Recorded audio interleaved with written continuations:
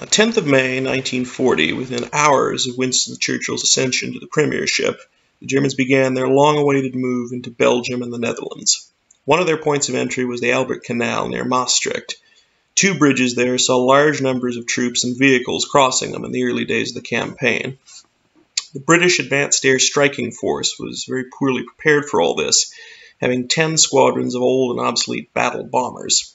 One of those, 12 Squadron, based at Amifontaine, was detailed to attack these two bridges. All pilots volunteered for the mission, but only 5 aircraft were used.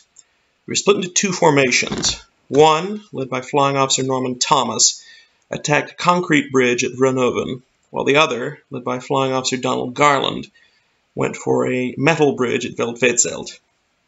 Hurricanes of one squadron arrived over the targets first to protect the bombers, downing a number of German fighters, but unable to keep all of them at bay, not to mention the heavy ground fire that also awaited the battles.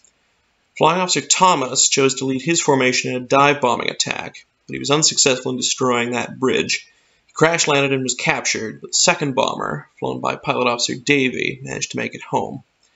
Flying Officer Garland, with Sergeant Thomas Gray as his navigator and LAC Lawrence Reynolds as his rear gunner, chose to make a low-level bombing run, which was quite dangerous given the German defenses there. None of the 3 battles led by Flying Officer Garland returned from the raid, so what happened isn't entirely clear, but the Veldvezelt bridge was destroyed. The attack's success was confirmed sometime later. Unfortunately, the loss of 4 bombers didn't achieve very much. Although one of the bridges was destroyed, the Germans quickly constructed a pontoon bridge right next to it and allowed this point of the invasion to continue with barely a hiccup. VCs were posthumously bestowed on both Flying Officer Garland, the lead pilot of the raid, and his navigator, Sergeant Gray. Normally it's just the leader of such an attack who's recognized with a VC. But in this case, both men got it, the only instance of this happening during the war. The generosity in this case didn't extend to LAC Reynolds, who was the gunner of the lead aircraft.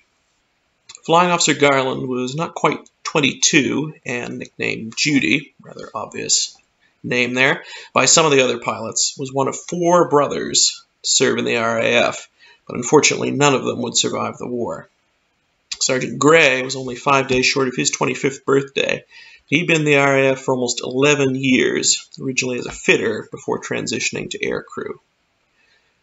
With the German campaign in the West now underway, the rate of new VCs is going to pick up a little bit. There'll be quite a few more in the month of May and June, so hope all of you stay tuned for those to come.